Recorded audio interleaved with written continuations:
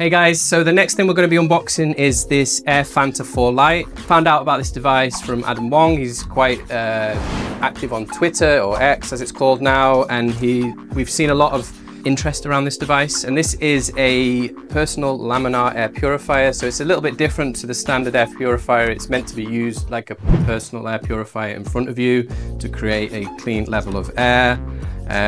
It's probably most likely to be a kind of version that you would compare to something like the Smart Air QT3. The reality is there's not that many personal air purifiers on the market, so it's great to see something that do it. Now, one thing bear in mind, this device arrived in this single box. I did see that Adam was mentioning that some people had issues when it was arriving. I think it would be better.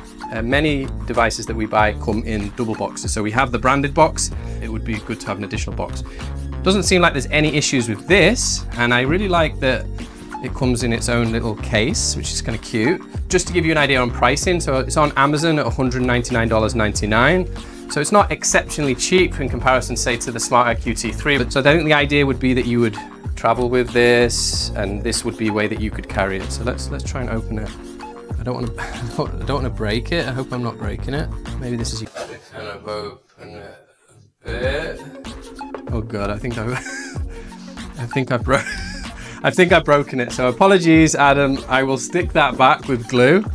And if you do receive this device yourself, don't pull at the front. Just try and be more careful.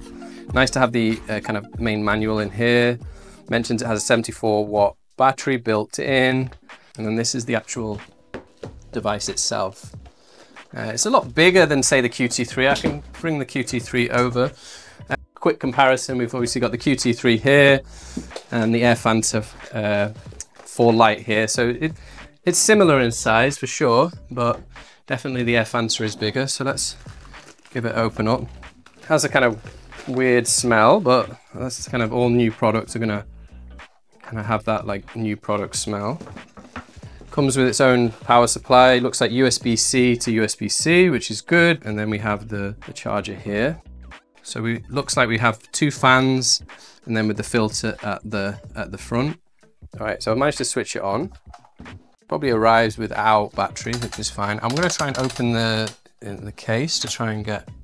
There we go. So that's the top case, and then we see the filters that were used here. So it's nice to see around the filter kind of a nice level of foam. We see the fans themselves, similar to the fans we see in PC fans and stuff like that. So again, we know that those are efficient. We know they're potentially quite quiet. So that's it. So I'm excited to see how this works.